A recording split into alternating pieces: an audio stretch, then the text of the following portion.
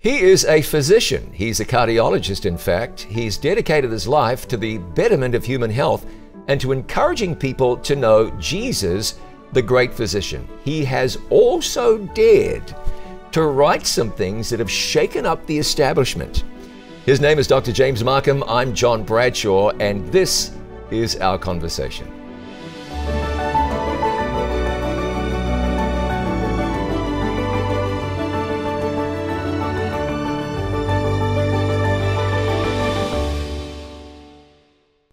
Dr. Jim Marcum, thanks so much for being here. I appreciate you taking your time. Well, it's my pleasure, and I know we have so much to talk about today, but I want to thank you for allowing me to be here with you, and also for playing some of the programs we've made in the past. Thank you for doing that. We continue to air many of your programs, and they're great. We are, just being gracious and thankful is so important to a physiology. Yeah. Hey, I want to get to that. First, I'm going to start talking about you, or I want you to talk about you.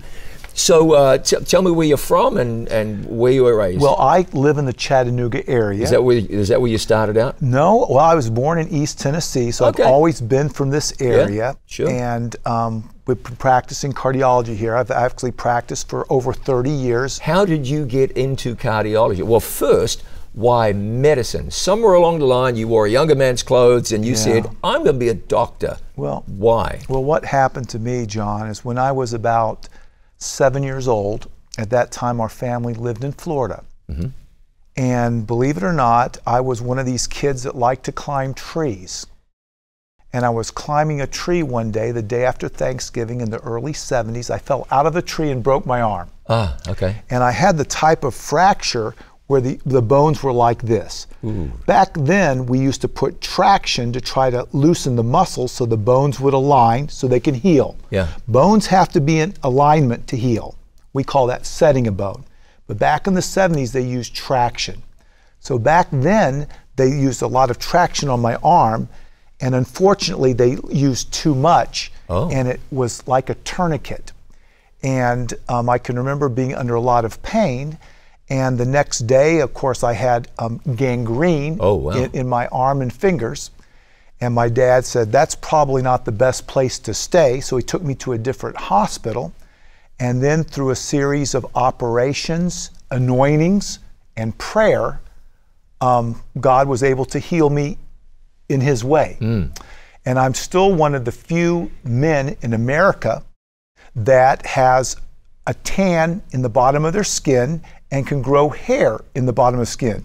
And through all of that, I lost the tips of 3 fingers from gangrene. Yeah. And if you see this brown spot, this is a skin graft from my leg, and I grow hair out of that. You do. And you don't see that every day. No, you don't. And I don't really advertise it. Let's shake hands here. Yeah. See, I always reach under. There you go. So I would not let people know I had that for years. Yeah. But God, looking back over time, God used that to propel my interest in medicine and healing. Yeah. And from that point on, I had that desire.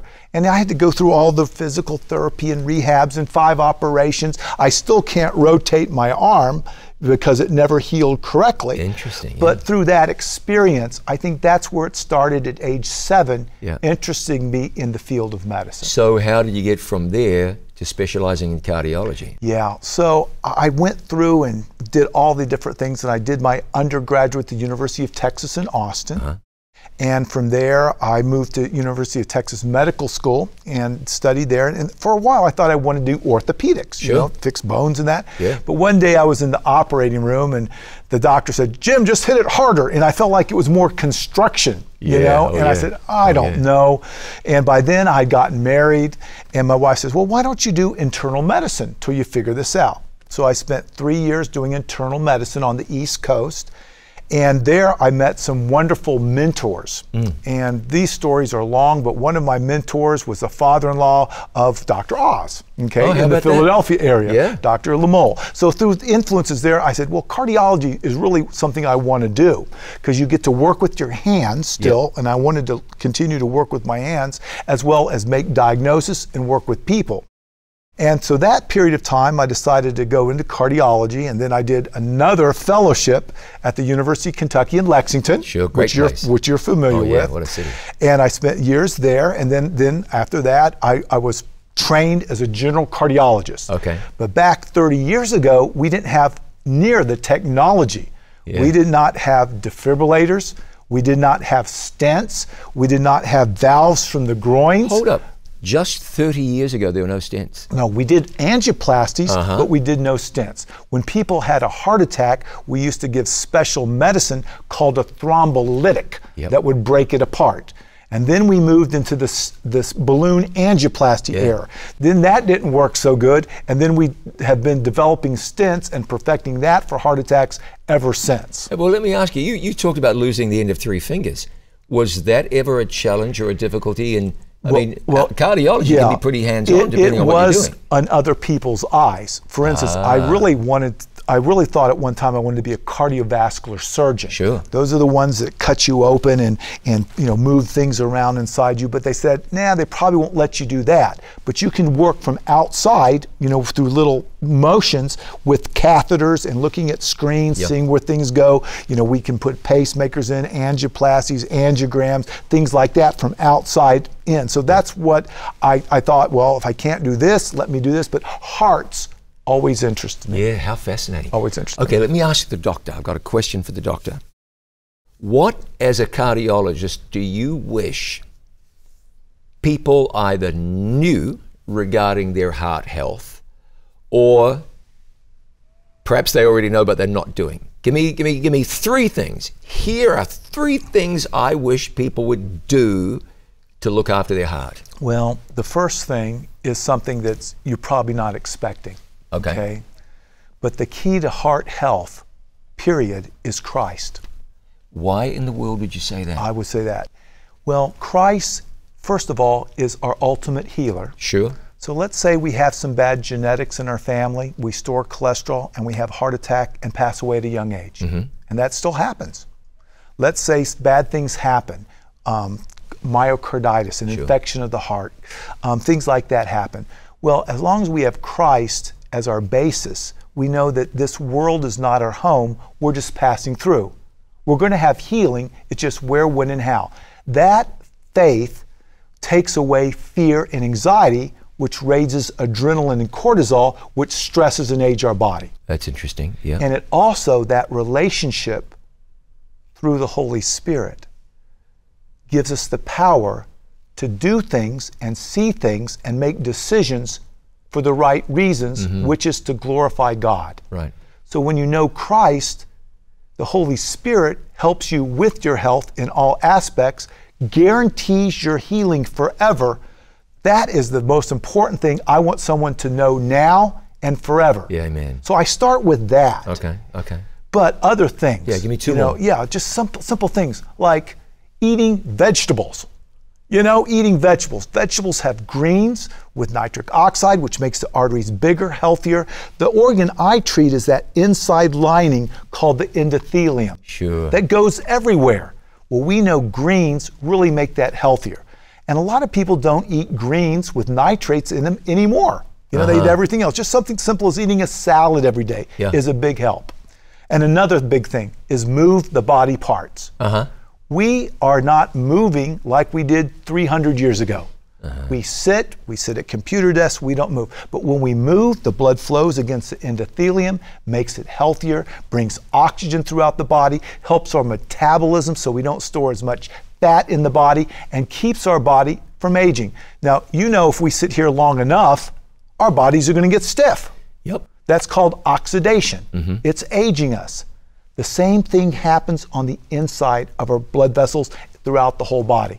So if you don't use it, you lose it. So just something simple as eating greens, moving, and we could go on down the list with water, the words, every input that's out there changes our physiology. Now, I'm going to pick up on something you just threw away, but first I'm going to notice something. You might have said exercise, instead you said movement. Yes. Why did you distinguish between the two? That was deliberate. Why? Well, through my 30 years of practice, a lot of people, when you hear exercise, it stresses them. Sure. That I can't do that. You know, I'm in a wheelchair. I can't exercise. Okay. But you can still move, whether that's moving your arms, deep breathing, walking instead of driving, you know, going up the stairs instead of elevators. And of course, if you can schedule regular movement or exercise on a treadmill or whatever works for you, that's great.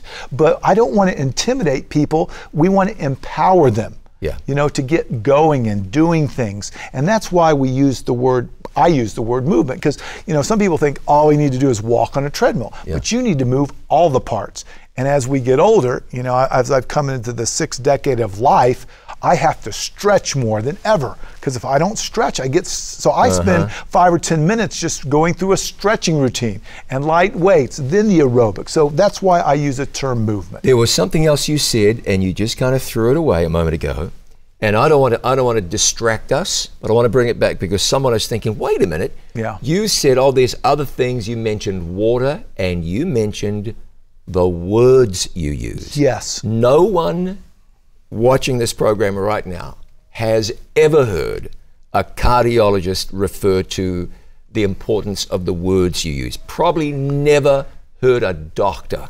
Yeah. So why did you say that the words you use have some kind of impact on health? Yeah. That's interesting. Well, let me build a context, John. Yeah. Every input we have changes our physiology. Okay. The words, the thoughts, the rest, the water, the food, the movement, the light, everything either improves our physiology or makes us worse. Follow me so far? Interesting. Okay. Yeah, and of course we got to agree with that. So we have our genetics, the DNA, and the software that affects the hardware. That's called the epigenetics, so to speak. Yeah. So these lifestyle changes, these inputs can change our genes. If enough changes occur, mutations, we get a symptom. The body malfunctions. When we get a symptom, we tend to go to the doctor. When we go to the doctor, we can treat a symptom or replace a part, but we usually do not get at the cause. Sure, that's true. Right. Yeah. So I go back to the Bible and I call it biblical prescriptions. God has given us things in the Bible throughout time that's our true source of authority. Sure, that's right. Medical books, you can't believe everything you hear out there.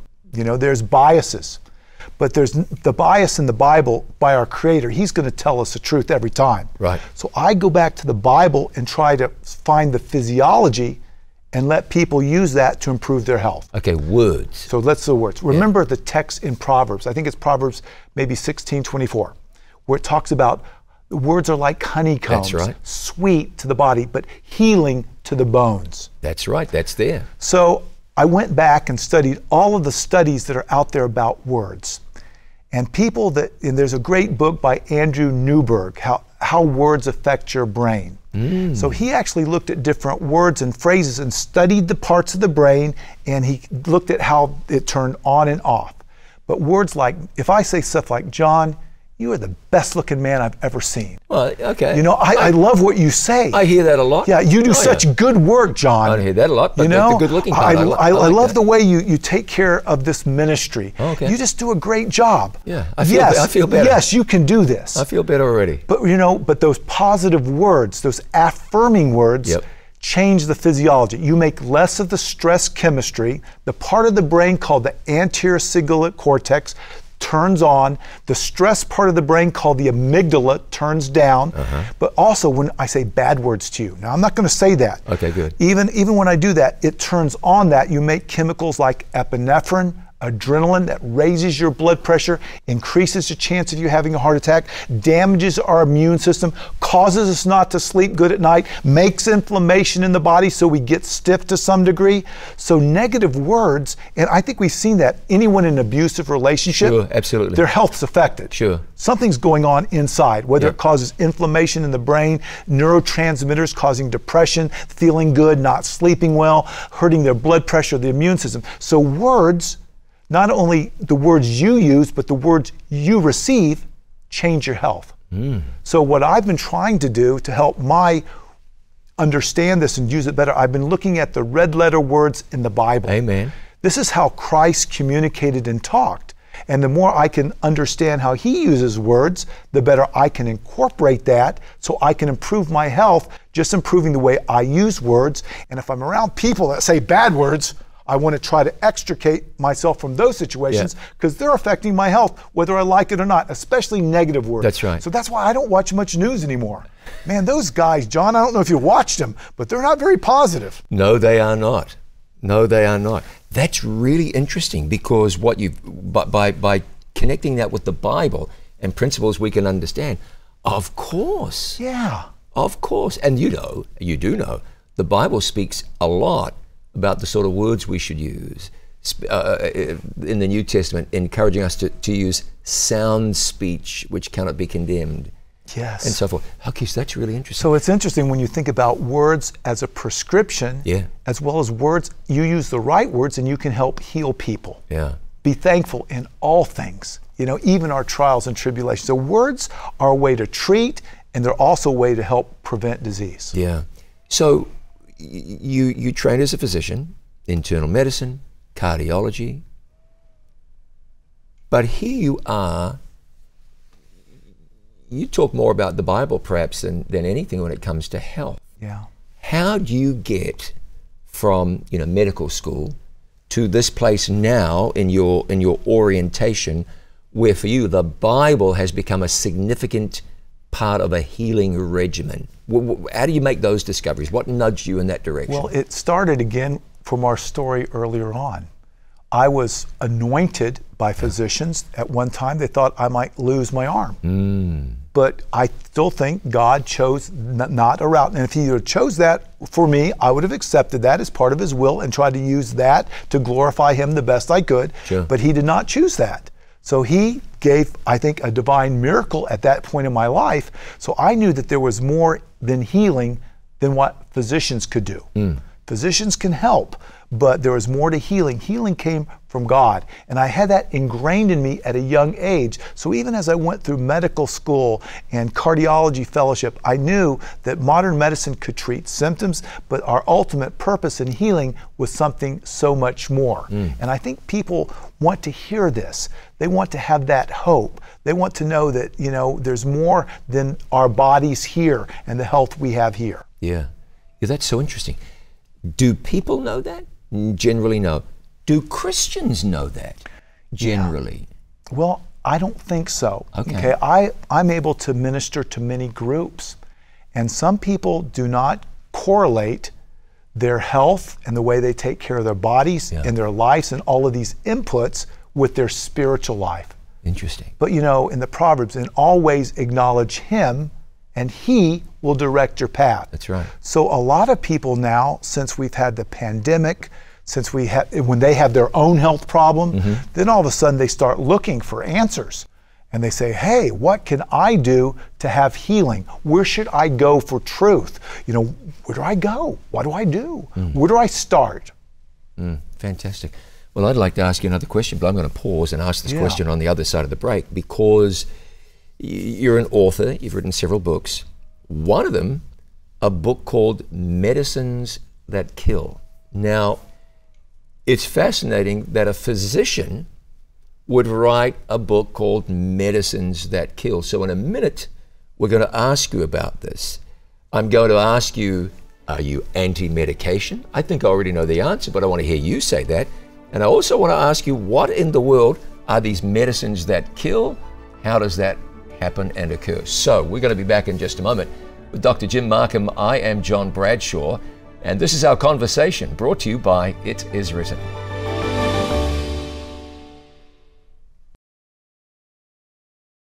Well, it is time for a new quarter of Sabbath School, and this quarter we are looking at a fascinating book of the Bible. It is the book of Ephesians, and to guide us through this quarter's study is the author of this quarter's study, and that is Dr. John McVeigh. He's the president of Walla Walla University. John, tell us a little bit about what this quarter, the book of Ephesians, is all about. Well, the book of Ephesians is about Jesus. It's Christ-saturated. It tells us about God's grand plan to unite everything in Jesus Christ, and it invites us to live lives of significance by connecting with God's great plans and behaving in ways that enhances unity in the church, unity in our local congregation, unity in our family. If you want to better understand the book of Ephesians and God's plan for your life, make sure you catch new episodes every week, and you can watch archived episodes at It Is Written TV. We look forward to seeing you there.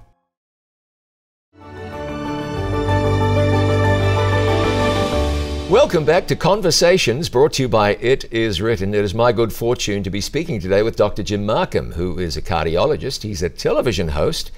He is an author, and he's written, among other things, a book called Medicines That Kill. Jim, Medicines That Kill? I mean, look, is that just a clickbait title where you're trying to grab people's attention? Well, yes, I wanted to grab people's attention because I think people needed to be aware that medicines have its place, but medicines can also be dangerous. Are you anti-medication? No, Okay. I'm not. But remember, medications haven't been around for years and years and years. True Remember, enough. in the old days, we had natural remedies. We had ways people took care of themselves. Then we had a whole new industry develop, and some of those medications were very useful, especially things that would put people to sleep for surgery. Antibiotics were very useful. Medicines that would stop bleeding were very useful. But through the years, a lot of people said, well, we just want to take medicines forever and ever. Yeah. And I've been around long enough that I've seen lots of medicines that were on the market that were taken off the market because they did dangerous things. Mm-hmm. Antibiotics that were pulled, certain types of anti-inflammatories that have been pulled off the market. So, and also we see that medicines taken inappropriately can also cause problems. So this book came about right when a lot of narcotics were being written for. And history has demonstrated Yes, that a lot narcotics were pushed and Yes.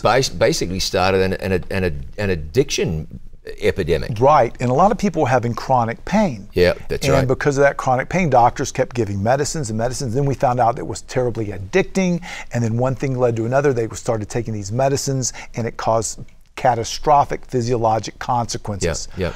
So that was part of it, and a lot of times we weren't getting at the cause of disease. We say, hey, and all of the medicines, every medicine that I know has side effects. Yes, sure. Some have more side effects than others. So every medicine out there, we have to talk about the risk and the benefits. The rhythms that I use for heart rhythms, if taken inappropriately, can kill a person. Antibiotics, if you have an anaphylactic reaction, especially we see that occasionally with penicillin, that can cause a death as well. If you take too much narcotics, we've talked about that. So any medicine can be lethal if we don't take it correctly, and sometimes in the manufacturing it gets to the market and we don't find out that it's a problem until it's been out there. Then we say, oh wow, we get a problem, let's take Vioxx off the market, let's take Fen-Phen off the market. Even though it helps people lose weight, it's destroying people's heart valves. We didn't find that out, and yet people jump on these, we market these, and yet we don't understand the full knowledge of how these can. So medicines can kill you, but that wasn't the real reason I wrote the book. Yeah, okay, two things. One, it occurs to me too that a lot of the most popular medications today are for diseases that can be avoided. Secondly, I want to ask you, give me an example. Can you give me an example of a situation where you've seen in somebody's life, they started innocently taking a medication and it just blew up on them? Yes. Give me a Well, story instance, as far as you can. We know that type 2 diabetes is a big deal. Sure. Okay, Big, yeah. and that's because we have too much fat in our bodies. Usually we make too much blood sugar, okay, and we have to get rid of that blood sugar. Well, a lot of people think the only way to treat that is with medication. Sure.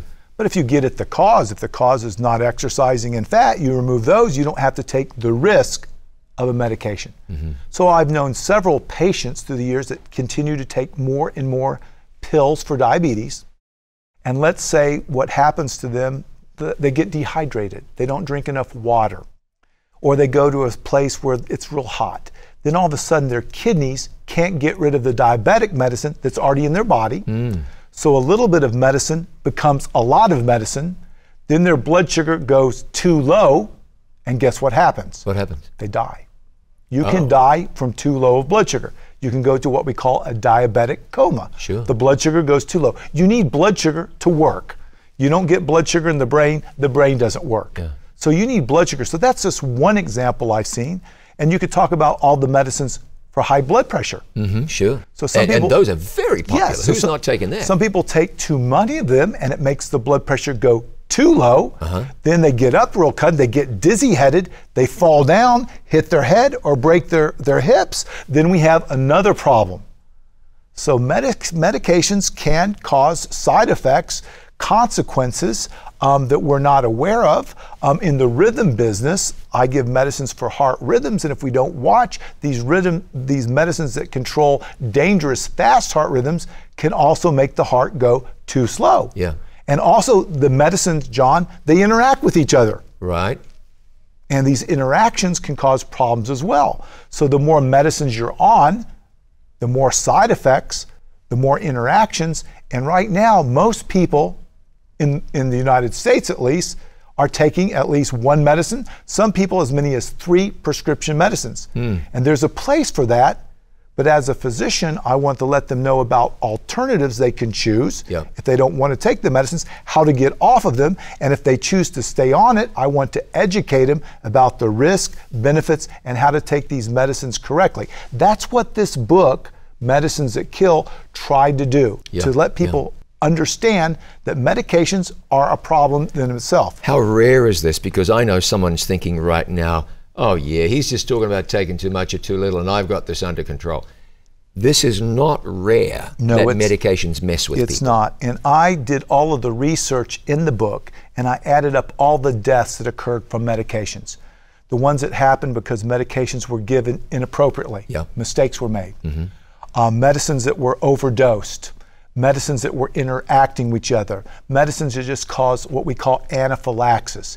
And that, if you added up all the causes of these deaths, it was the #1 cause of death in America, killing more people in 1 year than even heart disease, which is the #1 kills 600,000 people a year. Right, but no one wants to admit that, and it's a very hard statistic to get to the bottom of. So in the book, I tried to add up all of those different causes and give the numbers for our readers so they could understand, yes, we have a problem here. Medicines can kill. There's several questions I have to ask you. The first one that jumps to my mind is, how many people did you tick off? I mean, the drug rep who came by your practice probably wasn't thrilled that you were letting people know that medications may not be the only answer at all times. So did you rub some fur the wrong way? Yeah, well, believe it or not, I've rubbed fur the wrong way quite a few times in my life. Yeah. And they say if you're not rubbing some fur the wrong way and you don't have a little controversy going on, maybe you're not doing things right.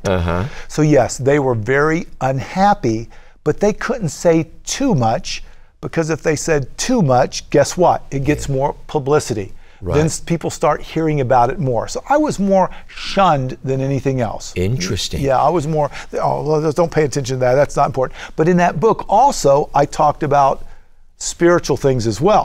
So that's another thing. So, okay, someone's saying, oh, well, Martha, we take 2 medications each. What do? They don't flush them down the toilet. No.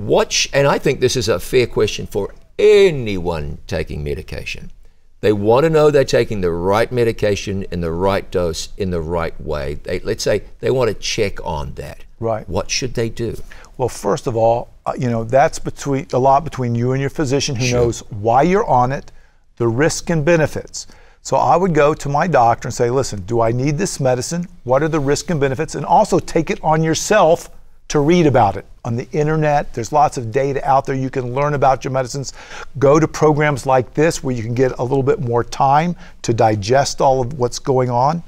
And then once you know the risk and benefits of medicine, ask your provider, is there anything that I can do to change my physiology, all of my physiology? There we go. And that's called holism.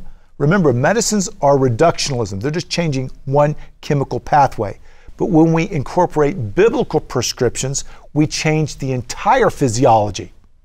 So is there anything I can do to help my physiology so I don't need these medicines? Sometimes you can, sometimes you can't, but sometimes, John, people say, I just don't want to do that. I don't want to do this, I don't want to do this, I just don't want to do any of that, and that's okay. Then they're going to have to have some element of risk, because I think free will And choice is very important. Yeah. Now, you said, a person will take it upon themselves, do some study, go on the internet. Now, you're an eminently balanced guy. You got decades in this. Your track record speaks for itself. You're not a crank on any level. But someone says, well, I went on the internet and I read that if I just eat acai berries and all my problems are going to go away. Yeah. What advice do you give? How do we prevent people from turning into cranks? Well, there's plenty of them. Well, you have to have a true north or authority in your life. Okay. Even as a doctor. Every 10 years, I've had to relearn everything. And I can't tell you how much it was appropriate 30 years ago that is not relevant now. Yeah, that's interesting. Yeah, so because medicine develops, right? Right, everything develops. There's always a truth learning curve that's going forward. So you have to have a place to start. Yeah. And that's why I went back to my source of authority, which is the Bible. So I go back to the Bible. If any of man lacks wisdom, let him ask of God. I ask God for guidance. And I say, go back to the Bible to sort of get the balance of things. And then go to sources that you can trust after you go to the Bible where you can get a balanced approach. Now, certain things do help a little bit. But if you go back to the scriptures very much point to balance in life. Sure. In all things, and it points to balance. And if you look at that big picture, it's just not one food, it's everything together. It's just not one thought, it's all the thoughts. It's just not drinking a specific type of water, it's drinking water in general. It's not type of a specific exercise, it's moving in general. And as you go back and look at the way Christ lived, you say, well, Christ was all about balance and love and these universal principles, these laws that govern the universe. Yeah, so you don't have a miracle cure to recommend somebody? There's some things that will help. Yep. Yes, I do have a miracle cure, but we've already talked about that. Yeah. And that miracle cure is having Christ in your life, changing you and leading you along this path. Yeah. And I think if you go back and others, I'm not the only one that's saying this. People have said this for hundreds and hundreds of years, that the key to health is Christ, and Christ is the real healer that we have. Yeah. And as long as we have that, that's the place to start, and let the Holy Spirit change you. And then you start doing things for the right reasons. You find truth in your life, and your path, John, might be different than my path. We all have different paths, but we just want to be going in the right direction. Yeah, amen.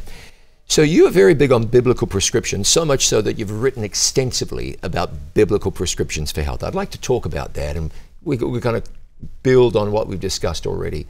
What's a biblical prescription for health? Okay.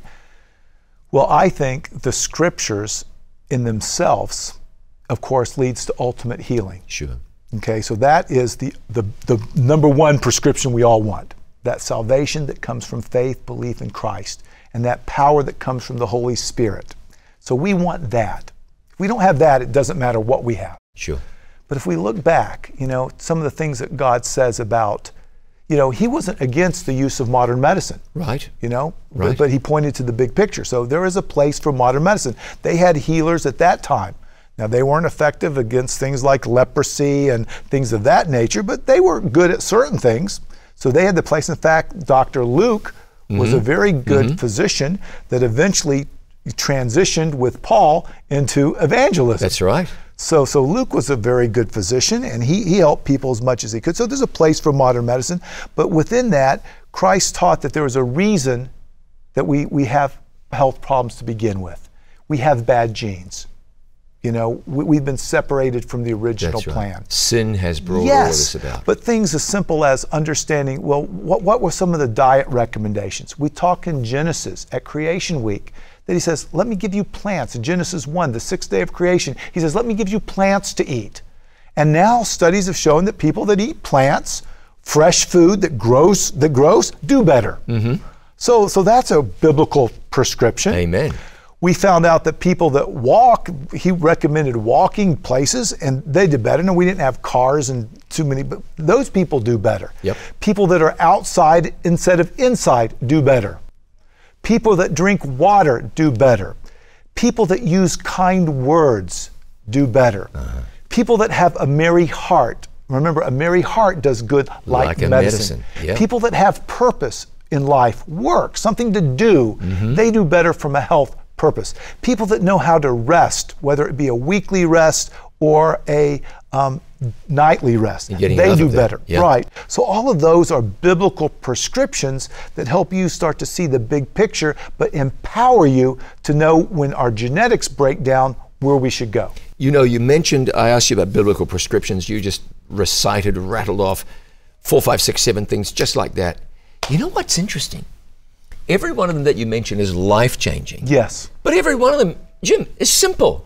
And not one of them costs you 10 cents. And not a lot of side effects other than maybe not wanting to do it, maybe being inconvenienced. Sure. But John, where do you get the power to do that? Okay, now let's talk about that, because you know there are people like, well, we've been trying to get around to moving or exercising. Yeah. So let's talk about that. Now that we have some knowledge, how do we cross over to put that knowledge into practice? Right. Yeah. Well, when my patients say, listen, I really want to come off of medicine. Okay. So I'll say, well, which one do you want? And here's why you're on it. And usually it's a chronic disease. Let's say they're on a sleeping pill and they don't want to take a sleeping pill anymore. They know it's causing the groggy, not thinking, well, maybe they're falling down now, they're older. I said, well, the first thing you do is have God in your life and ask Him to help you. He wants to help you. He wants to be part of this journey. He wants to give you the power. Beautiful. Okay? And now let's go back to some biblical prescriptions. You know, God made us, when it gets dark, to turn off the lights. Right. So maybe we should turn things off. Yep. I was just reading, I got to jump in here. Yeah. I was just reading a town in Scotland that's gone dark. So you can see the stars and so forth. They're talking to the lady who's led this charge, Moffat, Scotland, and she said, darkness is good for you, too much light is bad for you. Perhaps a simple way to put it, but the principle is correct, right? Correct. What are you doing with every light in the house on at 1 a.m.? Right, because that changes your circadian rhythms. That's right. Changes the epinephrine and the melatonin in your brain, so you don't rest as well. So no, back to the folks. So you're helping them, and you talk about so I would the light say, in the I said dark. that would be that, but ask God to help you do this. Turn off some lights. Maybe don't use a cell phone. Maybe turn off a television, especially if you're having problems. The simple things like that maybe will be things that would help, and that's biblical prescriptions. God used to do that. So another thing that might help is why don't you start getting tired? Why don't you get tired so your body feels like rest? There we go. So why don't you do something during the day? And another biblical prescription is to work, take care of the earth, take care of each other. Why don't we do those things and see if that will not help you sleep better? So we have all those biblical prescriptions, one after another. God didn't make us to have these gigantic meals and stimuli at night. And certain chemicals that we put in our body that rev up our body, maybe we should look at those and ask God, can you help me find something else so I might be able to rest better, so I might be able to age better, so I might turn down these stress-related chemicals, so I might lower my blood pressure and sleep better at night and live longer. What's really interesting, Jim, is what you're saying is learn how better to cooperate with the systems God set up. Yes. These are natural design laws that we were created to live under. Yeah. When we don't live under design laws like the law of gravity, if you jump off, you're going to break something. Right. If you don't live the way our Creator made us, we're going to break down sooner. Yeah. And then when we break down sooner, we have a problem, and then we go this modern medicine route. Though there is a place for that, because there's some genetics that are unfixable. Sure. And even if you are out there and you're unfixable, God has a plan for you. Yeah. Amen. So we're learning to cooperate with God's systems, get on God's program. And when you do, you discover maybe God might have known what He was talking about in giving us these systems and these prescriptions. If we learn to follow them, we'll just do a whole lot better.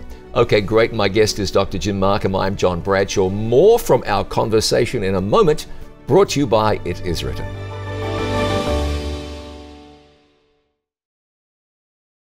Discover the powerful ways that God is part of the healing process. Go beyond what the media and popular trends say about healthcare and learn from an expert what it really means to be healthy. In his book, The Ultimate Prescription, Dr. James L. Marcum explains some of the common misconceptions about healthcare that are prevalent in our society today, how you can avoid them, and how to take care of the spiritual dimension of your health. To order The Ultimate Prescription, call 888-664-5573 or visit itiswritten.shop.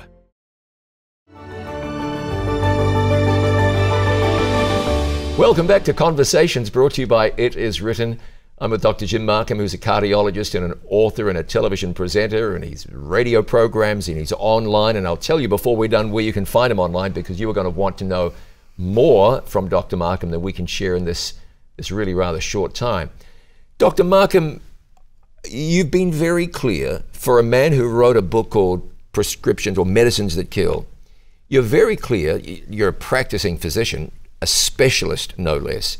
You certainly believe in modern medicine. You believe in medications when they're appropriate and they're needed, and that's the place to go. You're all about that. Your emphasis in really cooperating with God as far as you possibly can in wellness and so forth. Wonderful. But let's talk for a minute about modern medicine. So we spoke a moment ago, and you're saying every few years you got to relearn the trade because of new techniques and new technologies. And back in the day, there weren't even stents, for example. What do you see in modern medicine today that maybe excites you? How's modern medicine moving in a way that really is benefiting humankind? Because we believe in modern medicine. Yeah. Well, you know, modern medicine is great for replacing parts. Mm-hmm. Okay. It's great for treating symptoms. Yep. Especially short terms until a person can maybe make some changes so they don't need it. So all of us wear out, okay, at different speeds based on our genetics and the stress we put on those. Let me tell you a story. Well, this is when I first started practicing years ago. There was a pastor, and he developed Lyme's disease. Oh, that's a tough one. Tick-borne disease, but Lyme's disease can also affect the conduction system, the wires of the heart. Okay, and his heart, because of the Lyme's disease, the wires became incredibly slow. Heart rate in the 30s. And his organs did not generate enough blood pressure to get oxygen and get rid of metabolites. He needed a faster heart rate. Sure. So we have the ability to put in a pacemaker, both a short-term pacemaker, which we put in to see if he would sort of heal from Lyme disease, which he did not. It was permanent damage. So we put in a permanent pacemaker. And he is alive today, spreading the gospel with a pacemaker in it. Yeah, amen. Now, he's not perfect. I know people that just, their genetics, they wear out, their arteries get diseased, they start having chest pains, and they have heart attacks. Well, we could put in a stent that can help them. Now, we want to try everything we can to slow down the progression of disease and reverse it if possible. But it's not possible to reverse disease. We live in a bad genetics. Some people get cancers, mutations. It's no one's fault. It's just our genetics, and sometimes it happens. Well, we have modern medicine. If we pick up on that early on, especially colon cancers and certain types of cancers, we find that, we take modern medicine, sees it, we get rid of the problem, and people are many times cured. I made a phone call to a friend after she'd been diagnosed with cancer, and was rather horrified to hear from her. We went to the doctor, and they said, I have no hope. I'll be dead in 18 months. And she was a picture of health. It was one of those cancers that just come from out of nowhere. I'm going to be dead in 18 months. When I recently saw her, she is alive and well. The physicians are saying, we can find no cancer anywhere in your body. So what happened was, long story long, they sought a second opinion. This is as a result clearly of prayer and faith, but modern medicine. And they got her on a regimen that just seemed to work, blew the cancer out. She's doing great. You see, that's fantastic. And God can use modern medicine to heal. Sure. He can use lifestyle medicine to heal. Right. And for some people, he decides to let them live in affliction. Remember Paul? Yes. He could have healed Paul. Yes, and he chose not to. He chose not to for his greater purposes, but he will heal him in his time. That's right. And that's where our faith and hope and our spiritual part comes in. But some of the interesting things in modern medicine, for instance, in the old days, when we had rhythm problems, there's one called atrial fibrillation. Lots of people get that. We used to not have much we could do about give medicines, but now we can go up inside the heart, we find out where that rhythm's from, and we get rid of that rhythm by a procedure called an ablation. The pacemakers, at one time, Alfred Hitchcock had one of the biggest pacemakers in his abdomen, but our pacemakers are very small now. And we just put them in under local. People usually go home the same day, and that keeps the heart from going too slow, where sometimes in the past, the wires would get old, just like a car battery, and it would be over. Yeah. But now that's a place where modern medicine is very helpful. Some people, yeah. Address this. I apologize for cutting you off there. Address this for me. There's a great deal of mistrust of the entire medical, I'm going to call it, industry. I notice this among Christians, among conservative Christians particularly. Now, there's some reason for that. Yes. I think the whole medical industrial complex has maybe made a few unwise calls, which have caused some people to look at them askance. But we ought to be able to have faith, and I think we can have faith in modern medicine, can't we? We can have. I can come to you as a physician and have faith that you're working for my benefit and betterment, and that the team of doctors and helpers and specialists around you really want the best for me. I'm concerned about people who say, oh, they're all quacks and you can't trust any of them. That's just not right. No, and I share their concern, because there are some out there that are in systems that aren't healthy. Right. And we have to realize that that's out there. But at the same time, we have to realize there's a lot of good people that are out there that are wanting to do the best, that are maybe working in a system, in a world that's not perfect. Yeah.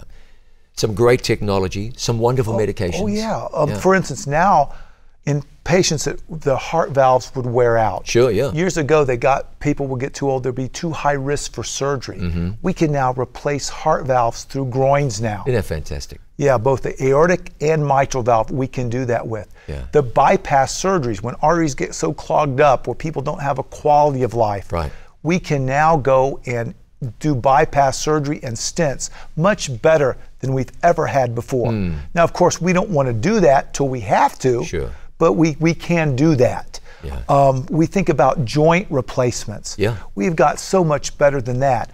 Eyeglasses, hearing aids, dental work. You know, if you think about it, there's tons of places. Detection of cancer. Yeah. I mean, there's so many ways that we have improved, but we have to take it on ourselves to do some homework, find out the right providers and right people that we can go to, that we can trust, talk to our friends and neighbors. It takes good information to make good decisions.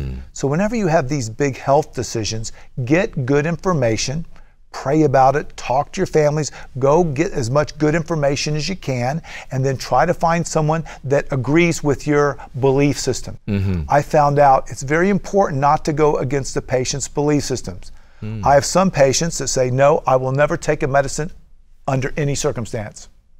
And that's their sincerely held belief. Sure. So I explain to them the risk and benefits of that approach, and if they say, no, I'd rather do it this way, sometimes they're so scared and fearful of going against what they believe and what God's leading that it causes them to have a side effect. It's a side effect. Whether it does or not, they believe. Sure. Belief systems are very important. Just like if someone believes they're going to get better, we call that a placebo effect. 1/3 of patients will get better from the placebo effect, even if they're just getting a sugar pill. One day I'm going to ask you why that is. I don't have time here because a couple other things, but what's in the brain? It happens in the brain. It's phenomenal. It's what the brain does with endorphins, belief systems. It turns down. Some people don't want to take a medicine and they take it, it stresses them out. They make adrenaline and cortisol. They can't sleep at night. They think the medicine's killing them, and it does because they believe it. So belief systems are very important. And likewise, if they think a medicine and a doctor and a healer is helping them, it also helps them to a certain degree. So modern medicine, we have great technology, better than ever. It appears to me that I'm talking about you here, by being willing to look at parts of modern medicine that may not be doing everything right, you're a great believer in balance. Yes. You seem to model balance. You're careful that you don't overdo the meds, but there are going to be times that you may need them in order to save your life. Talk about balance and why that's important. Well, it's important to have balance because, you know, if you're on a seesaw, for instance, and if you don't have balance, you tip. Yeah. And when you tip, things don't work well. So sometimes in our world that we live in, it does not promote balance. And real balance, I think, again, comes from the scripture, so we can see the big picture, what's really important. And as we see the big picture of what's really important, balance becomes a little bit easier. then we do things not for ourselves, but we do things because we want to glorify God in all things. So we start doing those things. And then it gets a little bit easier because we're easy to see where that balance occurs from. We realize our Savior was the most balanced ever. That's right. Ever. People didn't agree with what things he did, right? They didn't say he was balanced, but he was a balanced Yes, he was. Savior. So as we learn that and we grow into it, we realize the world doesn't want us to be that way. When we're unbalanced, it creates stress, it creates all sorts of problems, and that generates revenue for different people. And, because they try to give you things to help you get rid of the fear and the anxiety. Some people turn to bad habits, whether it be alcohol or drugs or even prescription medications, and we don't see the big picture. So as we balance ourselves out, we can see things more clearly. And nowadays, John, it's harder than ever to see balance. There's an effect that was studied called the illusory effect, where if you hear something more than 2 times, even if it's not true, your brain tends to believe it. So you hear something over and over, and this is the best thing ever. This is the best thing ever. This is the best thing ever. Well, even if it's not true, your brain starts to think it, and it changes your belief system. Advertising works. Yes, it does. Yeah. It does. Hey, tell me about this, because among the things you've written here, look at this, created by cardiologist Dr. James Marcum, and it's not 10 steps to have a healthier heart.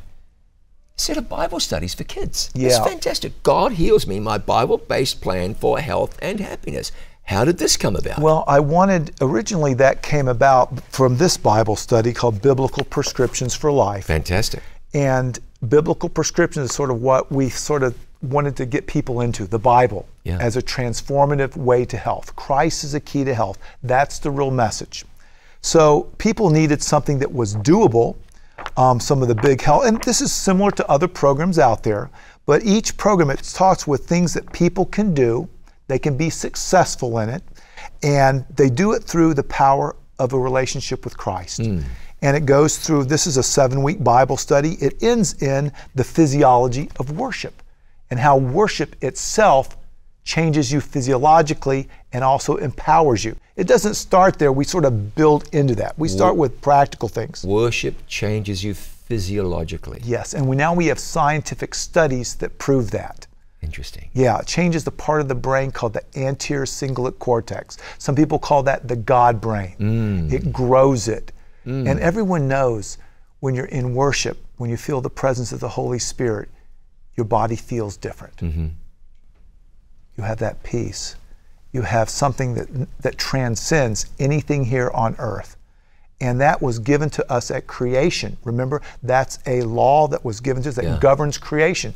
God said, listen, I'm going to give you a time to rest and heal and to acknowledge, to be holy. And so that is a treatment, and we talk about that in this as well as other steps. And so this is a great tool for people that want to become healthy, that want to figure out, well, where do I start? Because some people beat themselves up. Of course we can't be perfect. We need a Savior, right? That's right. That's right. And we need steps that we can do so we don't beat ourselves up. And this is that. And from that, we said we need something for the younger generation, because we want to start them, train up a child in the way he should go. We want to train them in these thought patterns as well. So that's where we came up with the plan for kids, for younger ones especially. And in this world, we needed alternatives to offer them something if families want to be helpful. And we have a lot of homeschool people that like this as part of their curriculum. So where can people find these resources? Well, we have a website called biblicalprescriptionsforlife.com. They can get all of these resources. They can order them. A lot of people are using these as outreach. Fantastic. They'll go to their friends and neighbors and say, hey, listen, you want to get off of medicine, you want to lose a few pounds, come to my house and study this with me for 7 weeks. Let's become friends. And guess what? They're introduced to the gospel through this. And this is made for people that have never thought about health as part of their lives. Biblicalprescriptionsforlife.com. And if they want to interact with me directly, now that I've gotten a little more time, they can go to my personal email, which is heartwise, one word, heartwise, Jim Marcum @yahoo.com. And I try to answer each individual's question as well as I can without interfering with their doctor or becoming Sure. part of their care. We try to sort of steer them in the right direction, when to use modern medicine, lifestyle medicine, and more than that, we want to pray for them and get them into the Bible and get them to understand that God is the real healer, not man. God wants to partner with you on everlasting health. Also, for people who want to watch more of your presentations, we can go online, but tell us where to find you online on YouTube. Yeah, I have a YouTube channel called Biblical Prescriptions for Life that's been very popular, a little bit controversial, but popular. And during the pandemic, people wanted to hear my views on different things. So I've been able to talk about different pandemic-related issues, but that's not the real reason we had it, John. Sure. The real reason was to introduce people to biblical prescriptions, to see the big picture, that we're going to continue to have health issues, health problems, controversies, and we don't want to be so distracted by the noise that we don't see what's going on and that we don't connect with the real source of healing. So that's the reason, and God has blessed that. And also on your station, we still have programs where Yes, we we give do. information Right as here well. on It Is Written TV. So it's out there, and I'm easy to get a hold of, and I have a heart now more than ever to help out whatever little way I can to help people to find true healing in Christ. It's fascinating, and of course you're not the only physician who's ever done this, but you've jumped in boots and all as a physician, using medicine to point people to the Creator, who's really the great physician. That's a wonderful thing. You'll understand what I mean when I say you must derive some tremendous satisfaction by seeing a patient take it a little step further than just a prescription or an implementation of a principle, and see that person look towards Jesus. That's got to be very encouraging for you. Yeah, and you know, everyone has their ups and downs in ministry. Yeah. You know, you have your critics, you have the people that throw arrows at you, and you have, you know, sometimes it can be a challenging path. But when you have someone that's, you know, come to Christ, I'm working with a church right now that's just finished this, and I got an email from them the other day that said this has been transformative. They never saw health through a spiritual lens before, and it's just changed my life. Beautiful. And I'm hoping that will change their life, and they'll use this as a tool to let someone else know about Christ and the healing power therein. But yes, it gives you encouragement and empowerment. Yeah, and what you've been able to do too is take your life's calling and bring Christ into that. Now, physician or otherwise, that is something anyone can do. Yeah. Use your platform. Yes. In your case, it's medicine. For somebody else, it's something else. Use that platform to share Jesus. And it might be as simple as a word, saying thank you, or just some kind act. It might be something that's very simple. Dr. Jim Marcum, thank you. This has been great. I've enjoyed it. The time has flown by. Yeah. Undoubtedly, lots and lots of people have been blessed. I hope we can talk some more. And I hope so too. We'll look forward to seeing you some more. It's been a good time. Yeah. Thank you, John. Thank you. Thanks for having me. And thank you for joining us. What a blessing this has been. Remember the websites, the YouTube channel. Dr. Marcum even said you can contact him directly. This has been fun. My hope and prayer is that you'll find ultimate good health through faith in Jesus Christ, and you'll have not only good life in this world, but everlasting life in the world to come. He's Dr. Jim Marcum. I'm John Bradshaw. This has been Our Conversation.